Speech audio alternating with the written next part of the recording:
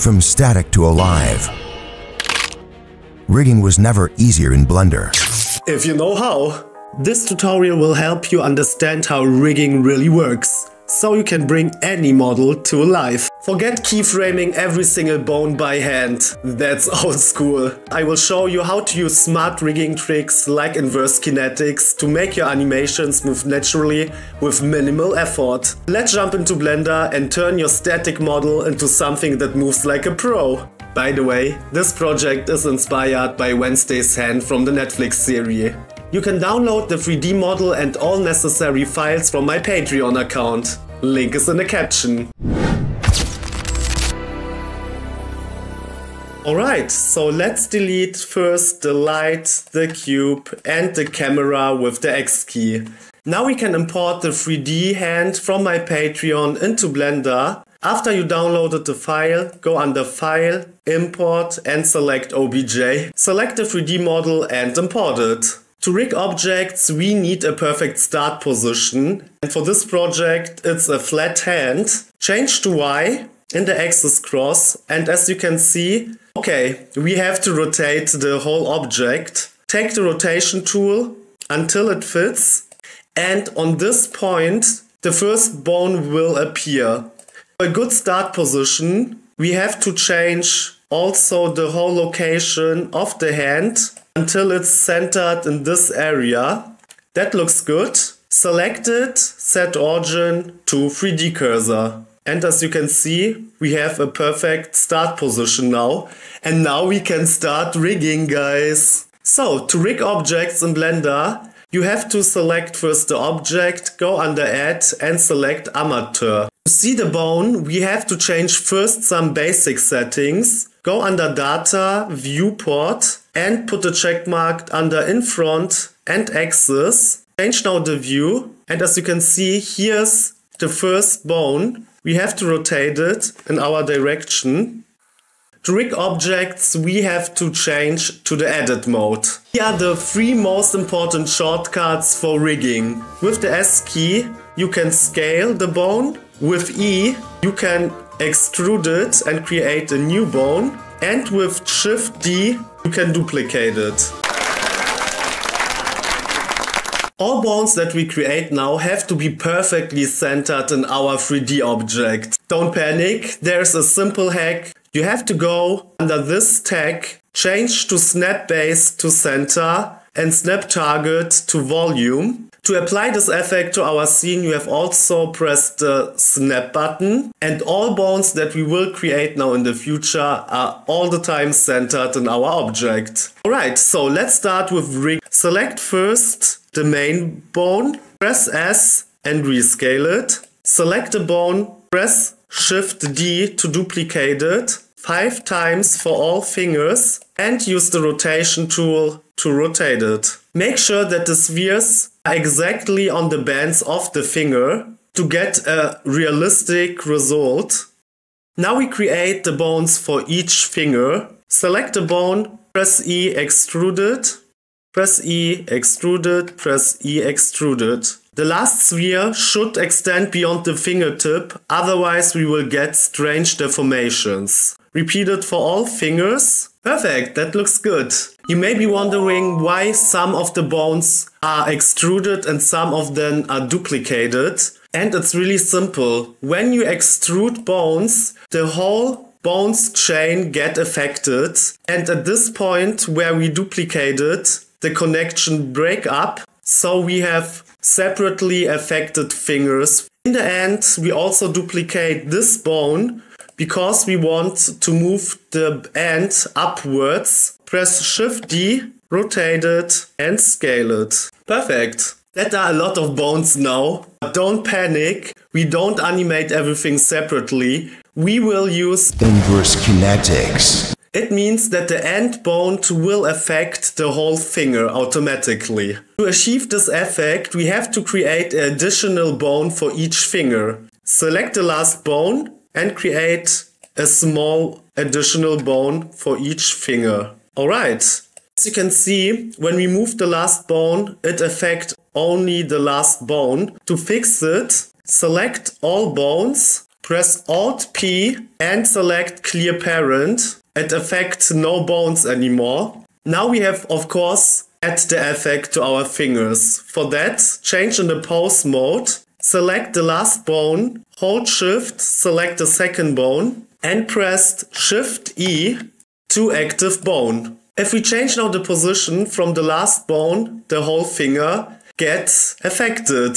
Perfect. The direction is not necessary now. When we apply later on the whole bones to the object, it automatically applies the right direction. So let's repeat it for the other parts. Alright, when you're ready, let's test if everything fits.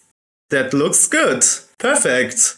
We also want that this end bone only affect this 4 bones here. To do that, we have to go to bone constraint, and under chain length we can insert the count of our bones.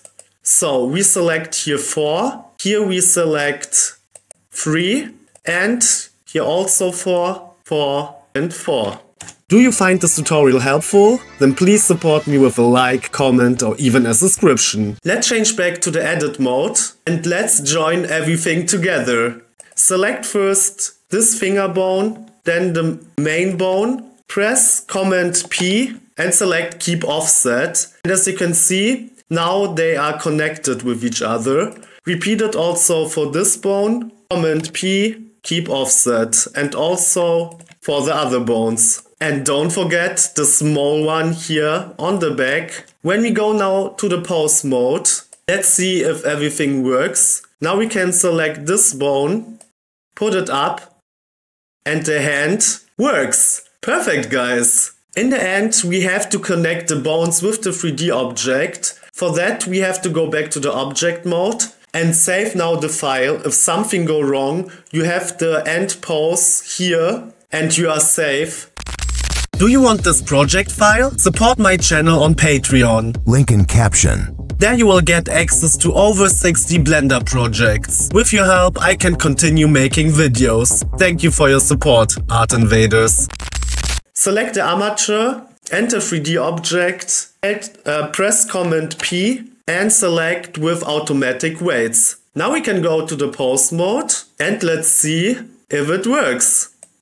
And it works! Perfect! So let's animate now the whole hand. Select this bone and let's change to a good start position. Something like this.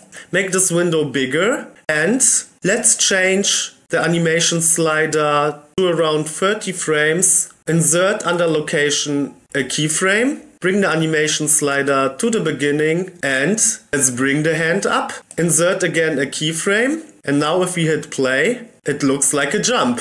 To make it more realistic, let's insert also a little bounce. So we can change again the position, bounce, and insert a keyframe again, bounce. That looks good. We also want that the end turns upwards. So we have to find a good position where it have to start. I think here at the bounce part, select the bone, insert a keyframe under rotation, bring it to frame 30 and rotate it. And insert again a keyframe. So let's see what we get. Jump, bounce, upwards. That looks good. Alright, what we can also do with the hand. We can move it to the side. Let's take again this bone. So let's change the animation slider to frame 80. Let's change the position to the side. To something realistic, of course. Something like this maybe. Insert a keyframe, hit play, bounce, side. Okay, let's make it a little bit faster. And let's take our end pose, this one. Let's change a little bit the animation slider to frame 31. Create a new keyframe. And now we can take this new keyframe and bring it to frame 80. So if we hit play now, side and back to start position. Cool.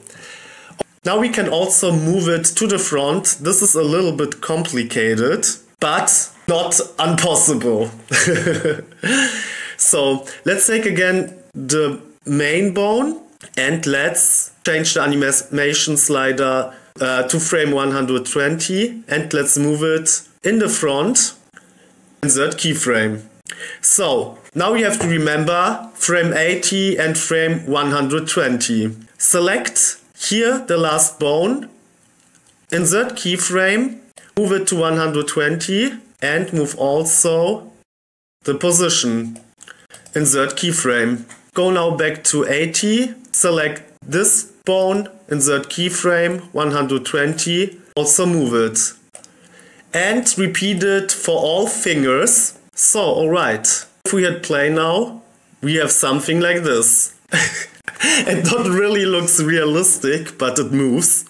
So what we have to do now? We have all points, select the end bone of this finger and bring it up.